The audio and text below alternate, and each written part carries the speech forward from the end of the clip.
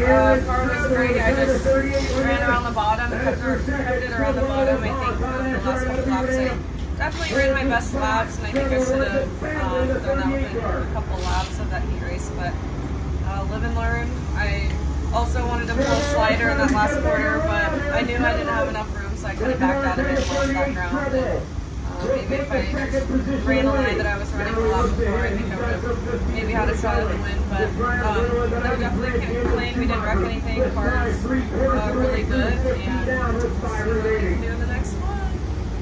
I started 7th in the first heat race, and I finished 2nd.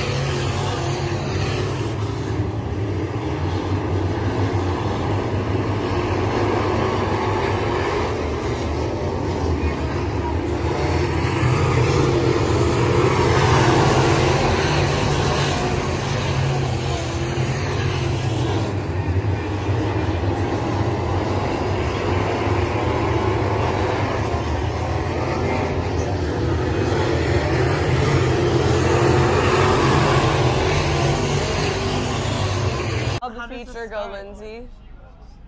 Or the second heat race? The second heat race. Well, you started in third, which you should have started in fourth, so there was that.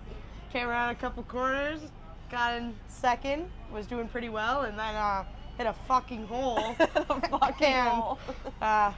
Stayed in fourth the rest of the way.